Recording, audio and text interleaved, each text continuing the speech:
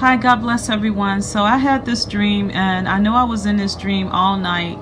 It was a really long dream, but the Lord only let me retain a little bit of it, and I was just so happy in this dream. The way that this dream went, I was on a bus, and it was these saints. We was all Christians. We all loved God, and God the Father was driving the bus, and I had a feeling that Jesus was also there. And I've had these bus dreams before where I've seen God the Father driving the bus, and Jesus was there as his son in the form of a little boy, like 8-year-old. I would say like 8 to 10 years old. So anyway, we were all on this bus, and then I saw that my dad was getting off early. He was going to heaven early, and he was transformed and, you know, thin and really young looking. And I knew that when he got off early, that meant that he died. And I had another dream that he died and went to heaven early, and I'll put that dream in the description box. But this time, in the other dream, I was really sad, like, Dad, no, no, no. But this time I was like, yay, Dad, I'm so happy for you. And then we were just smiling, and I was just smiling ear to ear, and I was like, oh, this is great, you know, you get to go early. And I was just ecstatic for him, and he was so happy too. He was like, yeah, because God had let him. We was all on the bus, but there was another bus that came to take people off to heaven early that died. And so my dad was able to get on that bus so he can get off early, but the rest of us had to finish our journey and go, you know, to heaven. All the buses was headed to heaven, is what I saw in this dream. Like all the buses that, you know, we were on was headed to heaven. And so anyway, my dad got to get off early and was really happy for him. And I had befriended these ladies on the bus. It was ladies and men on the bus. And we were getting off at different stops and just viewing things. And I just know, all I can remember is I know it was heavenly. It was beautiful.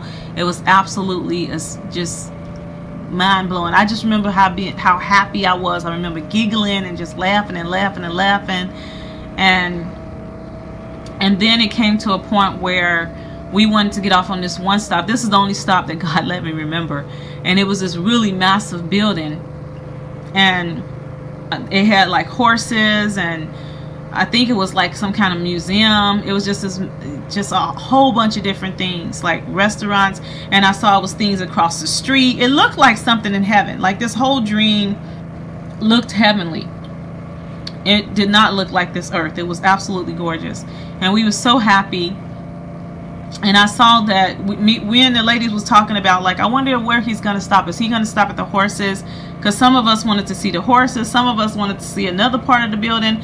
And so we was like, we wonder where the bus stop is going to stop at. And then in God the Father, he was like smiling. He was so happy. I couldn't see his facial features. Anyone who would ask me, well, what color is he? What color? You know, he didn't let me see that. You know, I knew he was smiling. I could see his form. And so he had let us off at the building part, not where the horses were and stuff that we wanted to see. I think maybe 1 or 2 of us wanted to go to the building part anyway, but that's where the bus stop was. And on these buses, we could leave our luggage there on the bus and then get on another bus that would come, and our luggage will still be there. Like, these buses were supernatural.